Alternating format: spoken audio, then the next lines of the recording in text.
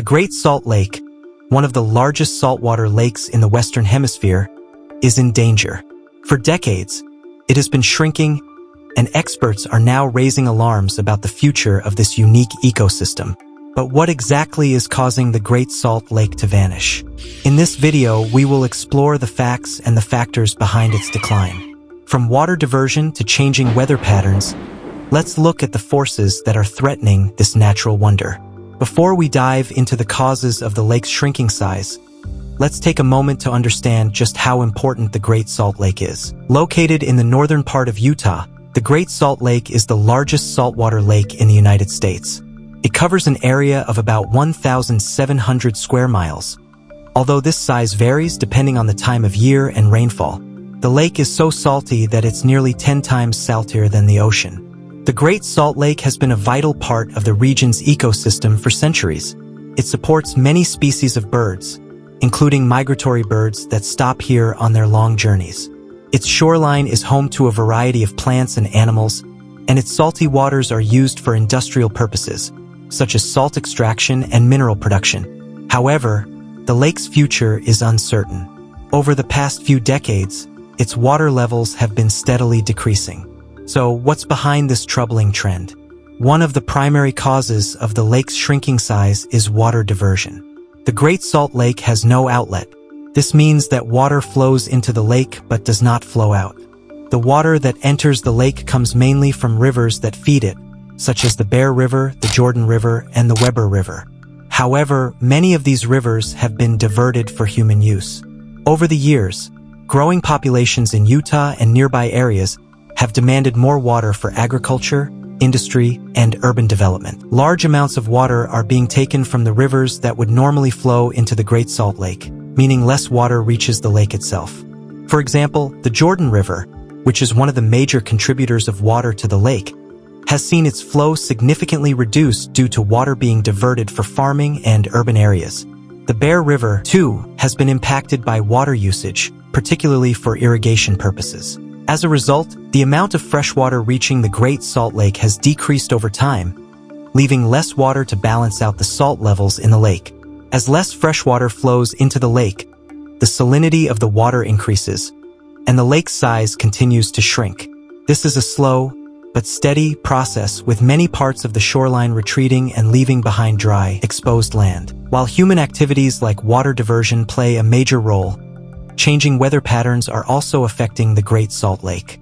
Utah is experiencing periodic droughts, which can reduce the amount of rainfall that reaches the lake. Droughts occur when a region gets less water than usual over a long period, leading to lower water levels in rivers and lakes. In recent years, Utah has faced severe drought conditions that have lasted for extended periods. These dry spells are becoming more common, and they further reduce the amount of water flowing into the lake.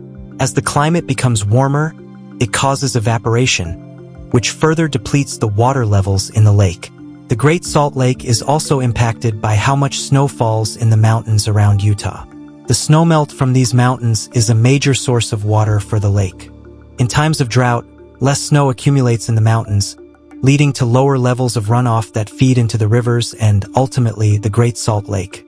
With lower water inflow, higher evaporation rates, and less snowmelt, the lake's water level drops, leading to a visible shrinking of its size. The combination of these weather patterns and droughts is contributing to the lake's decline. Another factor contributing to the shrinking of the Great Salt Lake is the industrial use of its water. The lake's high salinity makes it a valuable resource for salt mining. Salt extraction is one of the main industries around the lake, and it has been ongoing for more than 150 years. Salt companies use the lake's water to extract salt by evaporating the water in large ponds.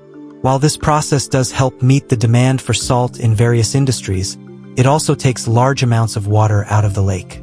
The water that is used in the salt extraction process does not return to the lake, which further reduces the amount of water in the system. In addition to salt extraction, other industries around the lake use its waters for minerals, brine shrimp harvesting, and even recreational activities like boating.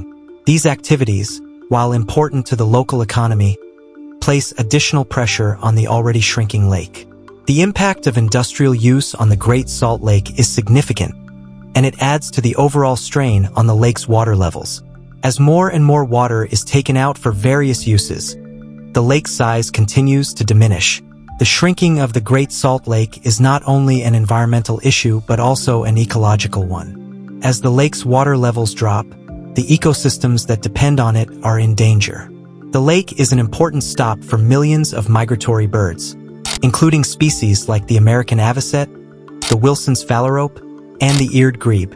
These birds rely on the lake's rich food sources, such as brine flies and brine shrimp, which thrive in the salty water. As the lake dries up, the food supply for these birds is shrinking, putting their populations at risk. In addition to birds, other animals that rely on the lake's ecosystems, such as fish and invertebrates, may also be affected. The drying up of wetlands around the lake could have a ripple effect on the entire ecosystem. The shrinking lake also poses a health risk to nearby communities. As the lake's shoreline retreats, large amounts of exposed, dry lakebed are left behind. These areas can be sources of dust storms, which can carry harmful particles into the air. This dust, known as lakebed dust, can be a serious health concern, especially for people with respiratory conditions. So, what can be done to address the issues facing the Great Salt Lake?